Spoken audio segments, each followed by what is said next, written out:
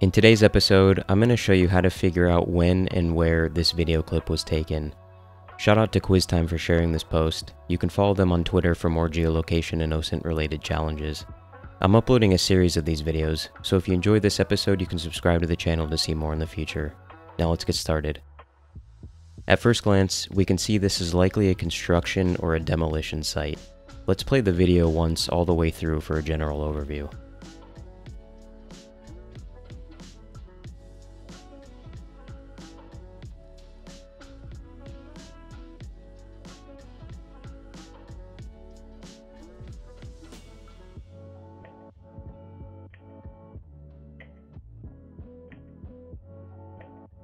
As you can tell, there really isn't much to work with from this video, but if we take one step at a time, it is possible to solve this with a bit of trial and error. For our first step, let's see if we can find the manufacturer of this blue-colored excavator. I've saved a screen capture of just the excavator so that I can use Google to do a reverse image search. If I click on this camera icon here, that'll give us the option to upload the photo of the excavator from my computer.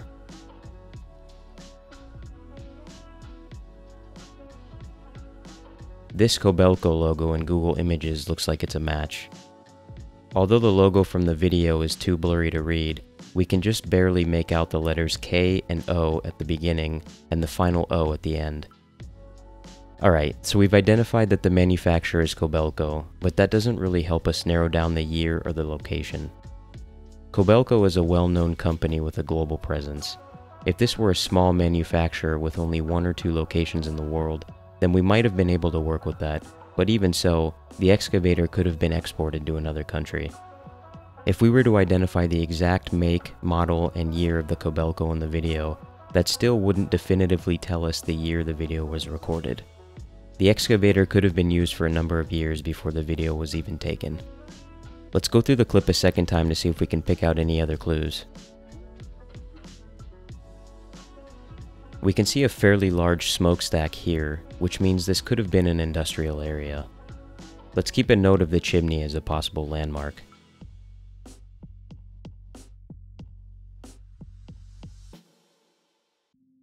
In this frame, we can see a waste removal container with a logo of what appears to be a lowercase b with a fading effect.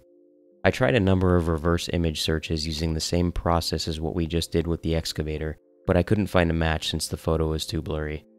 Instead, let's get a little creative and see if we can try to replicate the logo ourselves. For this example, I'm using Keynote, which is Apple's equivalent of PowerPoint. This logo isn't too complex, so really any software will do. If we were dealing with a more complicated logo, then we would want to ask a designer for help. Let's go ahead and type a lowercase b and a few lowercase l's for the fading effect.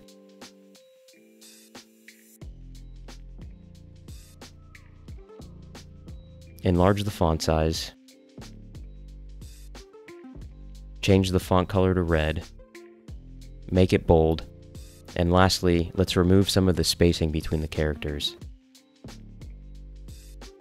Excellent. It's not perfect, but it's close enough. Now let's take our new logo and try a reverse image search.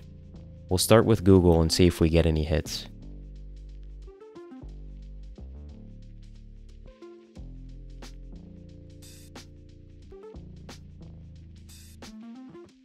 No luck with Google. Let's switch over to Bing and try another reverse image search using their image upload tool.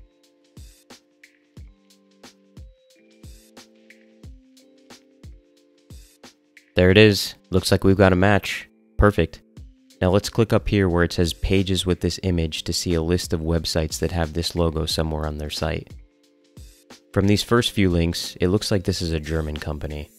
Let's check out this link here to see their profile on Crunchbase. Alright, so according to Crunchbase, Jacob Becker is a German company that specializes in waste disposal and logistics. It was founded in 1898, and they have upwards of 5,000 employees. Assuming all of this information is accurate, they've been in business now for over a century, and it's a pretty large company, so we're likely to find that they have a lot of locations throughout Germany.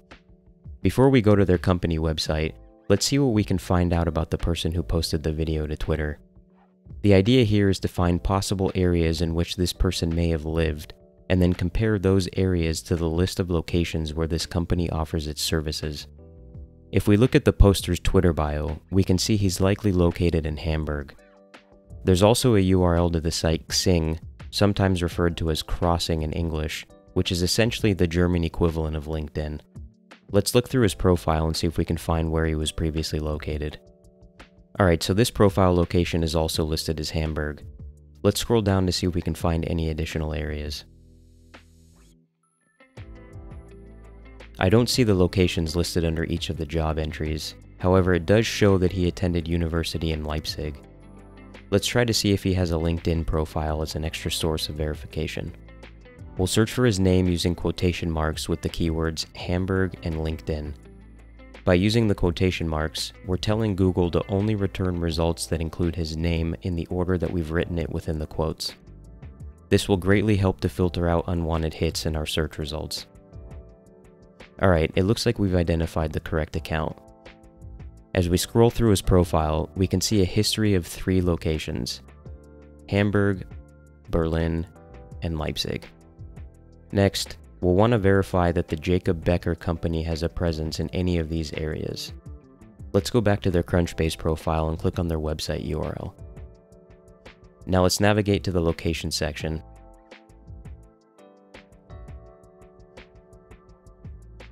Alright, so we have some locations in Berlin, which is one of the 3 areas on his LinkedIn profile.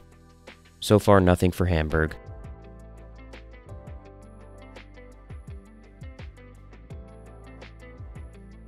Here's a location for Leipzig. Excellent. And lastly, a few international locations that we can take into consideration if we don't have any luck in Germany. At this point, we've narrowed it down to 2 locations in common: Berlin and Leipzig. Now remember, in his tweet, he mentions he recorded the video a long time ago, which we can clearly see from the quality of the camera. Let's start as far back as we can from his university years in Leipzig, which according to LinkedIn was from approximately 1999 to 2006. Going back to Twitter now, let's see what this individual has tweeted about with regards to Leipzig, starting with a hashtag search from his handle. At this point, we're trying to find any clues that could help us narrow down the neighborhoods he may have lived in that were under heavy construction. Notice in this first result, it appears to be a short biography of the individual and perhaps a colleague from 2005. At the very bottom of the bio, we can see a URL with his last name and the word info, which could mean this is a personal website for his resume or CV and may include a residential address. Let's enter in the URL and navigate to the site. Okay, so it looks like it's redirecting to his Crossing account, which means his personal website has likely been removed. Let's try the Wayback Machine to see if we can find an archived copy of his website. The Wayback Machine is a free tool offered by the Internet Archive that essentially crawls websites over time and makes copies available for the general public to view. This is a fantastic resource for discovering web content that may have been removed or altered over a period of time. Let's go ahead and type in the web address. Alright, it looks like there's a copy of the site from as far back as July 2004. Excellent. Let's check out the oldest version from 2004 first. Notice there's a link here that says Impressum. An Impressum provides information of a website's owner and sometimes includes a physical mailing address. This is similar to a legal notice that you would encounter at the bottom of a website, and I believe it's required under German law to have the Impressum available on most German websites. Let's go ahead and click on the link. Looks like we found our first address in Leipzig. Awesome. Let's return to the main calendar now and check out a capture from the following year in 2005.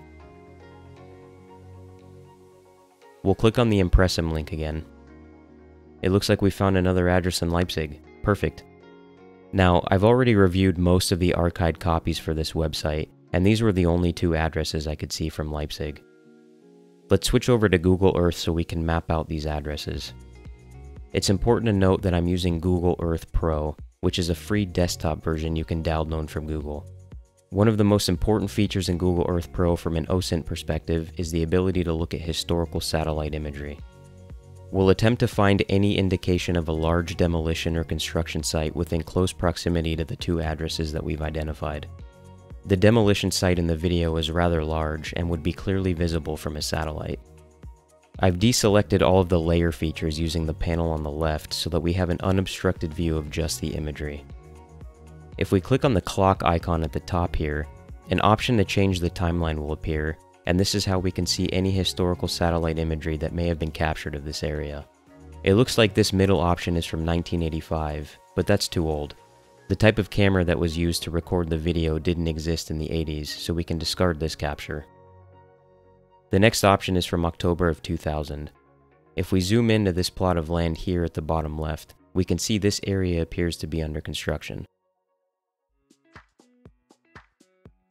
When we jump to the next available capture in June of 2006, we can see the adjacent plot is now completely demolished. As we zoom in, we can see a chimney towards the top of the map here. Jumping back to the year 2000, it's difficult to see, but we can just barely make out the chimney here. This is looking really promising. If we zoom in again on the imagery from 2006, we can see a blue excavator, which could be the same Kobelco excavator that we identified from the reverse image search earlier. If we zoom in on this area with the patch of grass, it looks like there might be some waste removal containers, but it's not clear enough to see whether it's the same Jacob Becker container as the one in the video. Now let's compare the available imagery from the year 2000 to the demolition site in the video. This roof here is a match. This gap here in the building in front of the chimney are a match. This longer building here is a match. This smaller building here is a match. This red roof here is a match. And finally, this patch of grass here is a match. So there we have it. We've confirmed this clip was taken at some point shortly before June 2006 in Leipzig, Germany. That wraps up our 5th episode. I hope you enjoyed it, and we'll see you in the next one.